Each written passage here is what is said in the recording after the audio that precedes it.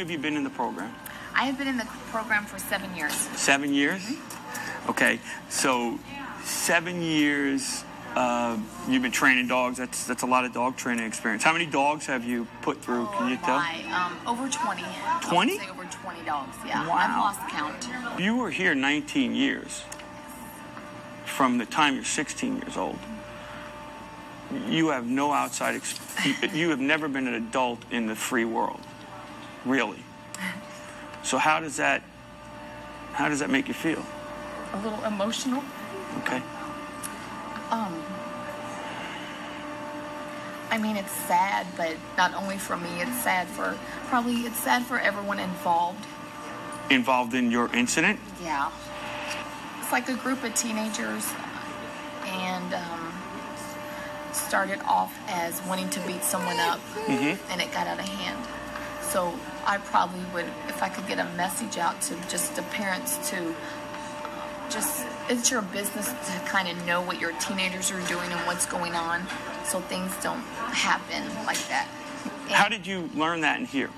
Well, I guess just growth and wanting to better myself and wanting to make a difference. I went through a lot of counseling.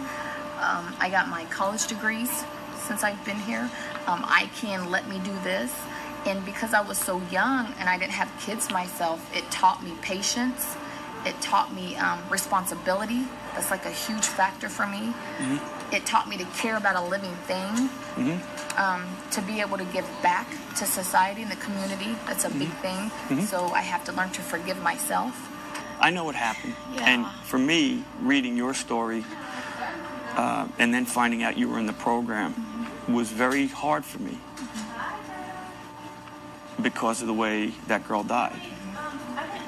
And I needed to talk to you. I'm talking to everybody, but I needed to talk to you especially because I was a burn victim. Yes. You see my head, and getting burned is not a fun thing. No. And I know what happened there. Yes, yeah. And I had to ask myself, you know, people ask on the outside, why are you donating dogs to a prison? I understand. I see both sides very clearly. So talk to me a little bit about when remorse sets in, when you're an adult. Is it when you're, like, again, you're 16. When do you start feeling the pain of what you did? I had to go through things and experience loss myself. Like, I lost my father at 18. So that kind of, hit me. Since I've been incarcerated, my mom almost died. She was sick from cigarette smoking, lung disease. That hit me. And then my sister, my oldest sister, had a head injury, frontal lobe. So all these things hit me. Not that it would ever compare. I could never, ever imagine having my own child and something happening.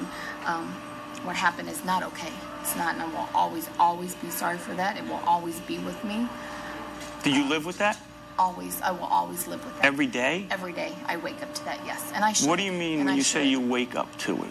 I'll never forget. It's always there. The scene is in your face? Always that I participated and am responsible for taking part in ending someone's life. Yeah. It's always going to be a part of, it's always going to be there. So you have flashbacks? I'll say, I don't let myself forget. Does that make sense? You want to remember. Myself do you to do this in part for the memory of your victim? It's the only way I can give back, because I can never, ever, ever, ever bring her back. Bring her back. Have you ever? I can never make it okay. It will never, no matter what I say or do, make that okay. And she gave me this. And one of the things I would like to do is donate a dog every year in the memory of that girl. Yes. Would you be interested in doing that? And training that dog? Yes, I would love that. Okay. Thank you. Well, I'll make sure maybe I can get you one of my dogs every year. Yeah. And then, I'm a Christian. I believe in prayer. I believe in the forgiveness of sins. I needed to see that you were remorseful. I needed to see that you were remorseful. I needed to say, I can't believe what they did to this kid. I can't believe what they did. I can't either. So you've dealt with it. I'm happy that I got the chance to talk to you. I still deal with it every day. I know you do. I know you do. I know you do. And I should. All right. Rightfully so. Yeah, but you can't beat yourself up. There is a God. You believe in him. And I'm sorry that happened to you. Yeah, don't worry about me. I'm happy with the fact that I got to talk to you, who you are. Thank you. And I think it would be great if we could have in her memory, because she was an Indiana resident at the time, if we could, that might help you heal even more. I would love that. Okay, good. I would love that. Well, Thank let's work on it, okay? Give me a hug. Okay. Give me a hug. God bless you, sweetheart. Thank you, sir. My name's Charlie. Charlie. I'm not Sir, okay? Thank you. You're welcome, sweetie. Michelle?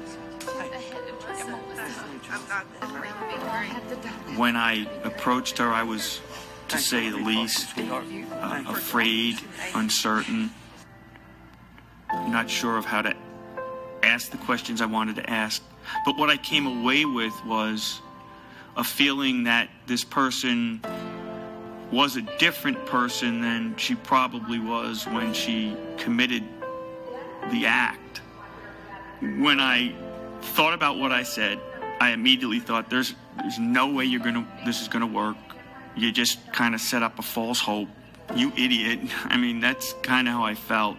There was no way I was going to do that if I didn't get the affirmation of the victim's mother, whom I did not know. She did not know me. I'd never spoken to her. I took it upon myself to say, I have to at least give this a chance and call Mrs. Vaught and introduce who I am and tell her what I want to do. And the more I thought about it, I pretty much said, there's no way this is going to work. I like Charlie. It was okay. It wasn't bad. It was positive. I felt good, and I felt like he got something. It was almost like a counseling session, like a healing session. I think it's wonderful. Right off the bat, I thought it was awesome. But the first thing I thought, I was like, wait, that's great, you know? But I was concerned on Shanda's mother. What would she think? How would she feel? I don't want to do anything that would cause more pain to her. If she's okay with it, then I would say yes. If she wants that, I would say yes. It's whatever she would want me to do, whatever she would want, whatever that if I could make her feel a little bit better in any way, I would do that. I would do anything about power. We're leaving tomorrow. We went to see Mrs. Vaught today. One of the things I said to you first was I'd like to do this, but there was no way I could do it without her permission. It just wasn't something that, and so I just want you to see before we leave what happened, and because I think you deserve to at least see what happened. Okay. I just needed to know that she knew what she did. I didn't know that she would ever know. I didn't know that Melinda was capable, because I truly thought she had been so abused that there'd never be a mental state that she could get to where she would understand what she did. But I do see that. And I can honestly tell you that after seeing that, I think I want her to train that dog, James.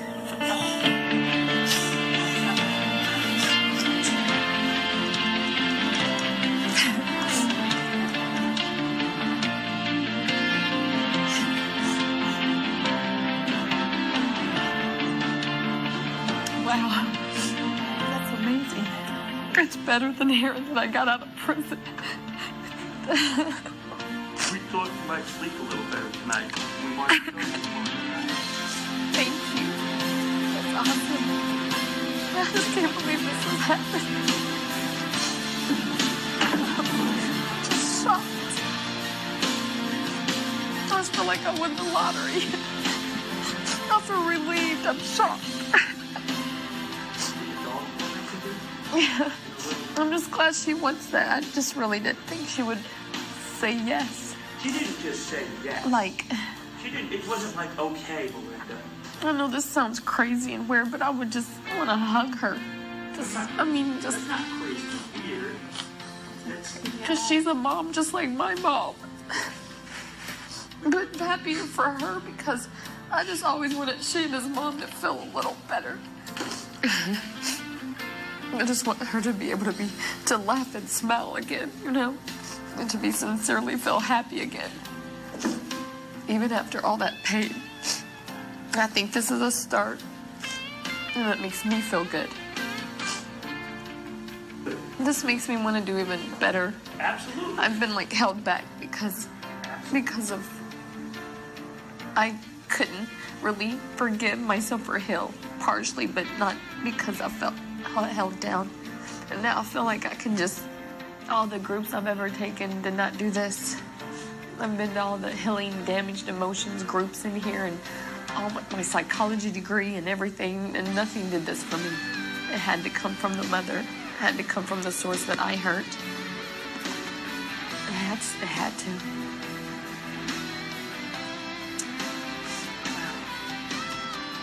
It's amazing. It's a good day for everyone. It's a good feeling. And hopefully it will be like a domino effect.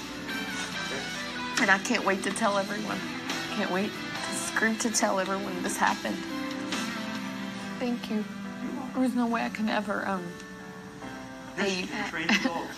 Of course, that's what of Project course. to Heal is all about. It's about bringing healing to a new level. Past is behind you. Yeah. It's done. Okay?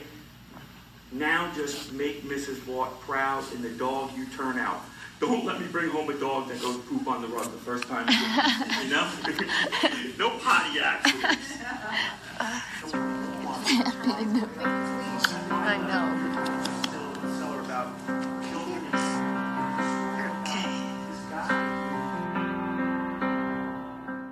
I know that every one of those children that killed my child had somewhat of a horrible childhood.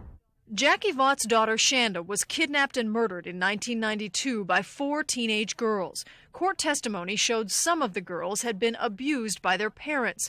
Vaught thinks abuse and neglect factor into many cases. Most of them had had some form of abuse, and I know that that's the reason why these children could kill. It's not an excuse at all, but it is a reason. I asked myself why, and I don't have the answer. Melinda Loveless was one of Shanda's teenage killers. She and the 3 other girls held Shanda in the trunk of a car, stabbed and bludgeoned her, then burned her alive. Even she doesn't fully understand her crime, but she knows she was hurting from a childhood filled with abuse. It turns into anger if you keep that hurt and don't let it go, or don't forgive that person, or don't forgive yourself. That hurt can turn into anger and hate, and make you do things that you would never really do. Melinda's hurt resulted from years of physical and emotional abuse by her father. She admits he sexually abused her as well from a very young age, but she still can't quite cope with it. Evidently, I'm not all the way healed.